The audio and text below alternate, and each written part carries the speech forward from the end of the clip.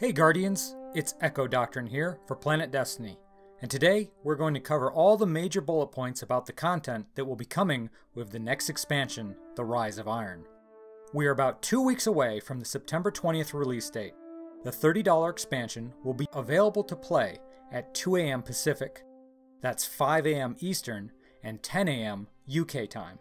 Pre-orders are available now from both Sony and Microsoft stores and general gaming stores as well.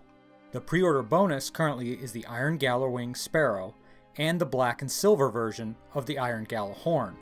For those players that have yet to get Destiny, you can purchase Destiny the Collection, which is a bundle that includes the vanilla game as well as all the DLCs up to this point that have been released and The Rise of Iron.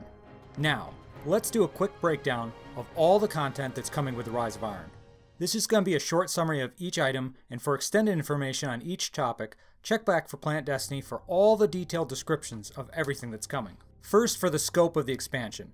Bungie has said it's going to be in between the size of a House of Wolves and the Taken King in scale size, somewhere in between the two. It will feature a new social space, Fellwinter Peak, which players will first have to reclaim in a fight against the fallen enemies, and that's going to be a first that we've done in Destiny. It's also going to feature a new expansive playable zone that's going to be called the Plaguelands, and we know of at least one old patrol area in the Cosmodrome that's being changed graphically and added with snow-covered terrain and new enemies that we're going to be fighting.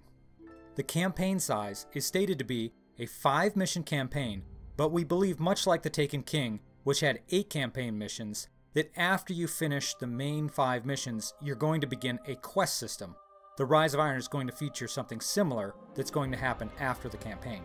One of these quests is going to introduce players into the new arena area, the Archon's Forge. The Archon's Forge is a new cooperative arena in the Plaguelands, and it will feature a wave-based activity lasting around 5 minutes with unique encounters and unique rewards as well. It's going to function very similar to the Court of Oryx, in which you're going to have to find various splicer items in the patrol modes and then bring them to the forge and place them inside to start the encounter. But then, similar to the Prison of Elders, it will have wave-based combat along with bosses. Now, with all of these new missions, rewards, and encounters, we also have a level increase as well. But the level cap will remain at 40, however the light level is going to be increased from 335 to 385, and then further increased up to 400 when the hard mode raid unlocks. Now, no firm date for the hard mode raid has been released at this time, but that brings us to the next content to talk about, a new raid. Finally, Guardians will have a new 6-player raid called the Wrath of the Machine to throw themselves into. The raid will launch 3 days after the release on the 23rd of September, and normal mode will start first along with hard mode at a later date. Now, Bungie has been very quiet about the raid details, as they want many players to experience it for themselves. But we do know the raid developers talked about the ideas of collision and smashing things and other things as a concept behind the raid. They referred to King's Fall, the Taken King raid, as kind of raid college, and now the Wrath of the Machine will be purely about fun and playing up the strengths of the Destiny sandbox. We've already seen video of Guardians running from what Bungie has affectionately titled a Death Zamboni, so it looks like this raid might be a little bit more fast-paced than the raids we've previously seen. And of course, a new raid means new raid gear and weapons. We also have new strikes to talk about. We have one brand new strike, the Wretched Eye, and then 2 older strikes are now being revamped. Those older strikes are the Devil's Lair and the Summoning Pits. A new mechanic is also being introduced called Skeleton Keys into the strikes.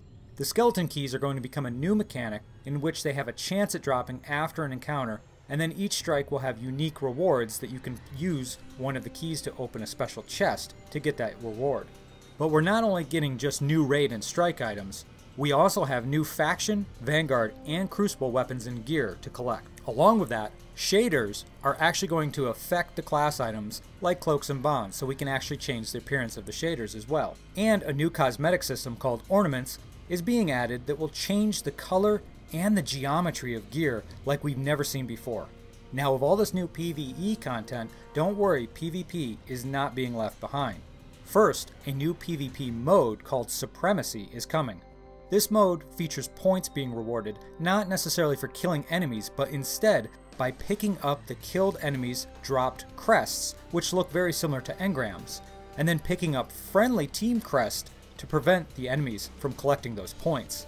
Many first-person shooter fans are seeing this mode very similar to Kill Confirmed in the Call of Duty and the other FPS games, and it is some very similar characteristics. The new Supremacy mode will also be featured in the new Iron Banner when it's updated and returned.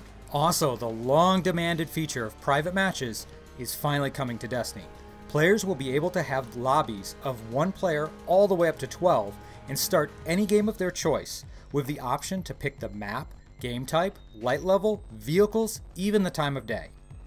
After a lackluster response to artifacts from Taken King, they're coming back in a big way with 8 new artifacts that are going to do far more game-changing mechanics, like removing your super and replacing it with double grenades and melees and improved stats, or the ability to convert enemies to fight with you, and even another artifact that adds a reflect ability to your sword-heavy weapons, letting you reflect energy-based projectiles. Planet Destiny has a full breakdown of each of the 8 artifacts and their abilities. Of course, with all this, we also have new trophies and achievements coming, and clan features are getting a very large overhaul as well. The user interface for the quests and inventory pages are also going to be changed, and Bungie has acknowledged that vault space, while sadly it's going to remain unchanged at Rise of Iron's release, but Bungie did acknowledge that they have some options and things are being worked on, so hopefully in the future we'll have a little more information. Eververse Trading Company will also be changing slightly, with new packages called Radiant Treasures that will function similarly to Sterling packages, but they will give Guardians ornaments, ships, sparrows, and when dismantled they'll now provide a new currency called Silver Dust.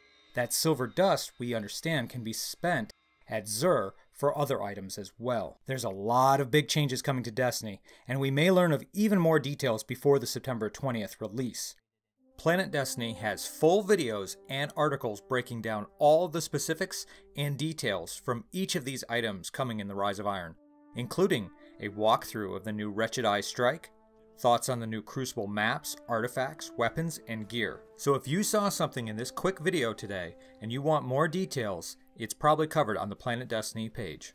You can also find me on Twitter and YouTube covering Destiny and other games at ECHOdoctrine, and in the description box below. Thank you all so much for watching. We hope you enjoyed the video and are as excited for Rise of Iron as we are.